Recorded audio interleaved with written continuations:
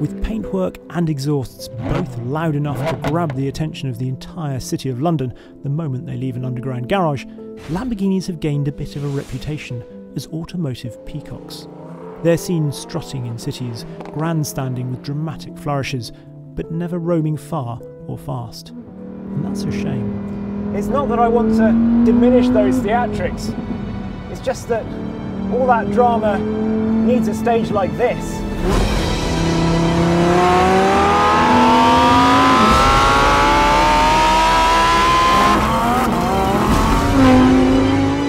You want to hear its voice rise and fall under load, not just cry fleetingly in a confined space.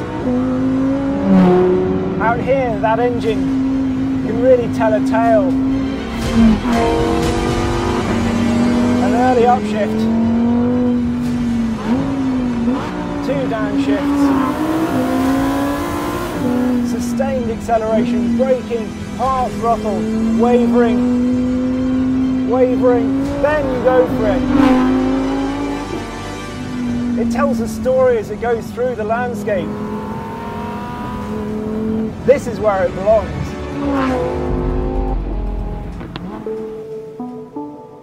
This is the Huracan EVO rear-wheel drive, and it is the baby of the Lamborghini range. Before we get to the mechanicals, let's take a moment for the looks, because I think this is the best looking car to come out of Santa Gata for quite a while. The front grille is the only real point of difference with a rear-wheel drive, but those inward-leaning vanes lend a cleaner, less fussy appearance, while the car's overall shape remains as sharp as a shiv. It's more early LP400 than late 25th anniversary to make a Countach comparison. Anyway, as the name suggests, there is no drive going to the front wheels, which are instead left solely to deal with steering duties. Without the added traction, the 0 to 62 mph time has risen from 2.9 to 3.3 seconds, but the top speed remains a flicker of the needle over 200 mph. For this entry-level Lamborghini, the outputs of the 5.2-litre V10 have also been reined in a touch by 29 brake horsepower and 29 pounds-foot to 602 brake horsepower and 413 pounds-foot overall. Do you know what?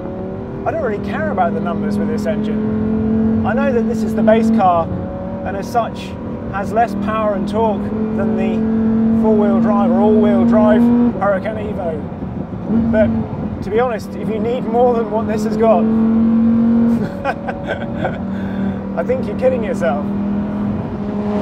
The numbers, the 0 to 60 times, the top speed, it doesn't matter. It's all about the way that this car gets down the road, the way it responds, the way that it sounds, the intangibles, the bits that can't be put on a spec sheet. I love the way this engine changes in character. You can almost make it sound like a big single-cylinder motorbike at low revs when you're pottering around, and then hearing it under load, that low growl, and then it builds, and then it gets to a proper yowl and a howl. What a voice. What a car. We've obviously got the different modes here, so if I knock it back to the Strada for a second and pop it even into auto, the whole car becomes surprisingly serene. And in fact, it is pretty usable. The ride in Strada is, well, pretty plush, to be honest. And the engine is fairly muted. These seats, I've been very critical of Lamborghini seats recently, but these ones are actually very good. They've been very comfortable on a long journey. This new touchscreen down here looks very nice. For me, it's a bit out of the way, really. I don't want to have to look all the way down there, take my eyes off the road. But it looks nice, and it's fairly easy to navigate, and it's obviously got Apple CarPlay as well. One thing I do find a bit frustrating is that the volume, there should just be a volume switch somewhere. Ergonomics I do like though. Things, the buttons down here, this reverse lever, it looks as though it's just pure sort of art, decorative almost, but it means it's very easy to find, certainly if you're doing 3-point turns. Things that aren't so convenient? Well, the boot space in the front is more meal deal than full weekly shop, and the tyre noise from the wide Pirellis means making a phone call can be a bit of a Dom Jolly affair. But it is surprisingly usable, and whilst it's not as usable as an R8, the usability in this is more like a bonus. It's a bit like, well, having your favourite Vindaloo and discovering that it's actually nutritionally good for you as well. You didn't order it for that, you ordered it for the spices that take the roof of your mouth off. But, you know, it's nice that it's doing you some good as well. But whilst you get some of the Lamborghini character in Strada, it's really when you go to Sport or even Corsa that this car really comes alive.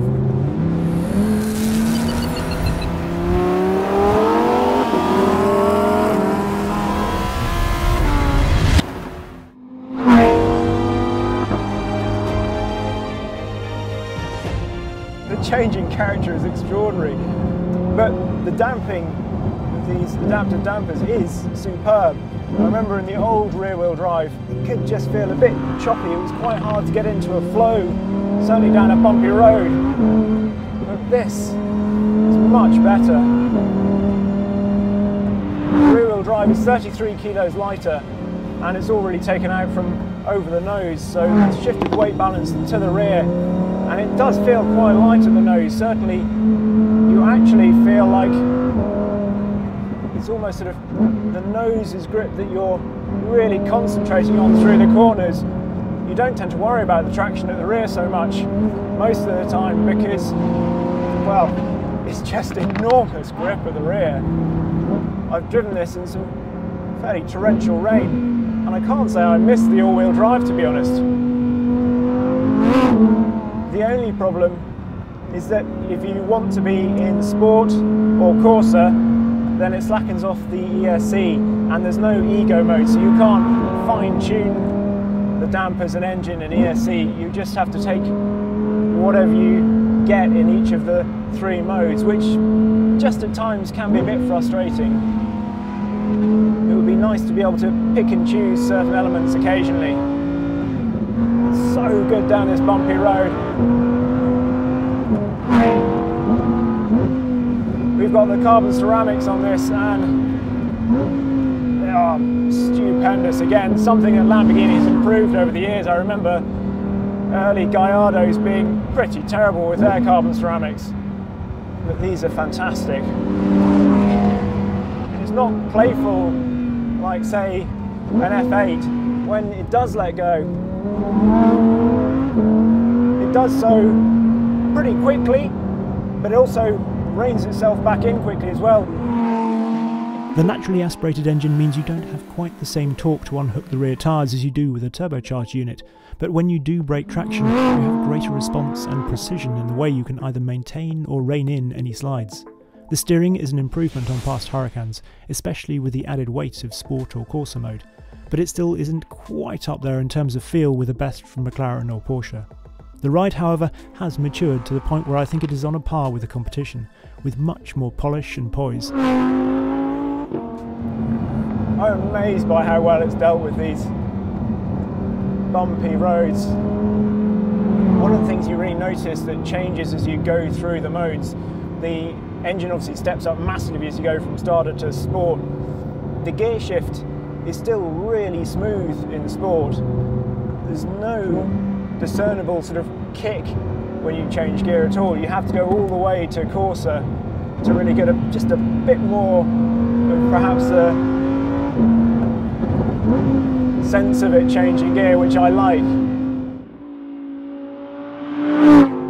This might be the baby of really the entire Lamborghini range, but I'm not sure you need any more than this. It's got everything. Yes, this car has a lot of options on it, £53,000 of options to be precise, but most of them are cosmetic.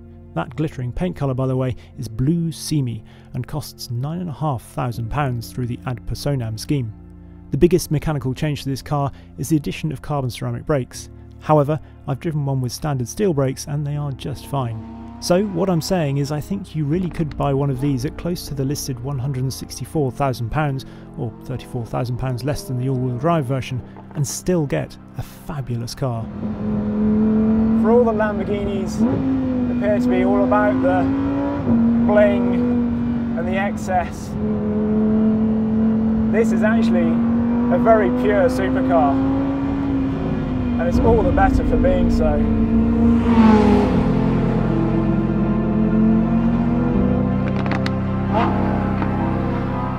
Thank you very much indeed for watching. I hope you enjoyed that review of one of the newest Lamborghinis.